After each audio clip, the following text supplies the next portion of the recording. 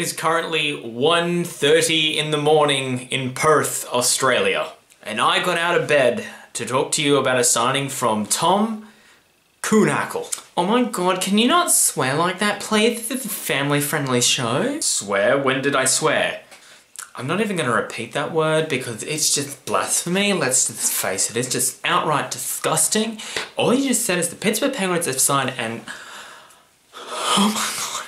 Wait, do you mean Kuhnhackl? Oh my god, he said it again. I'm out, I just can't,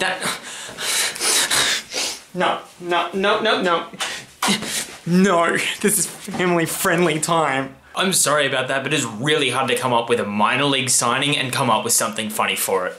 I know I was reaching. You don't need to put that in the comments. As usual, I'll put up the video of the signing, and this is him literally killing Ryan Murray up there. The Pittsburgh Penguins have re-signed Tom Kuhnhackl. It's an AHL signing, and pretty much why not? I'm really glad the Penguins actually made this signing and we haven't given up on a player that could end up being something. Right now he plays in the NHL. You may see him for a game or two if we have another injury run in the Penguins. It's the Penguins, everyone's going to get hurt again. As usual, I like to give you guys a bit of background story because a lot of these players that we hear before the draft and free agency are pretty much nobodies that no one has heard about before. Tom Kuhnhackl hails all the way from Germany, featuring such bands as Rammstein, Du hast Nest. Tom Kuhnhackl, son of Erich Kuhnhackl. You might not know him, but he's labeled the Gretzky of Germany. Literally, his stats are ridiculous. I'll put it down below. He was like just German everything. Tom was drafted 110th overall in their 2010 entry-level draft by the Pittsburgh Penguins. We haven't traded for rights or anything like that. In junior, he played in the OHL for the Windsor Spitfires and the Niagara Ice Dogs. With the Spitfires, he actually was a point-a-game player the year that he was drafted, and that's probably why he was drafted. Let's face it, 68 games, 69 points. You kind of take a look at that. He played 48 games. He got 10 points in those games. Didn't look that flash, to be honest, but he was coming off season-ending shoulder surgery, and it kind of takes a bit to get over it. It was also his first proper season in pros, and it's a bit of like a deer in headlights for some of these kids that are just like, oh crap, people are good here. Season just gone, however, he played 72 games, got 30 points, which again shows me that he probably won't end up playing for the Pittsburgh Penguins this season or probably any other season, but you never want to give up on someone that has actually improved a little bit.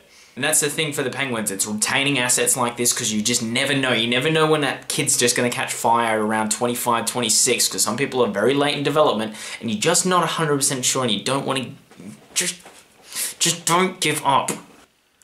He signed for one season at $575,000 on a two-way contract. That is a bit of a mouthful, so Kuhnhackl, this is probably the only time you'll hear about him all season, but he gets his time on the Penguins off-season show number 2 by an Australian in Perth who was up at 1:30 in the morning and is very tired.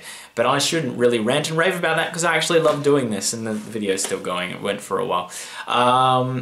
That's the whole video, guys. There's not really much I can talk about with this one. I mean, let's face it, it's an AHL signing. We're just kind of hoping that he improves again next year and then get to sign him again and you know, might make it to the big dance in a year or two. Maybe when he's 25, 26, we'll look back in this video and be like, oh, look at this guy in Australia literally not knowing that this guy was going to be who he ended up being.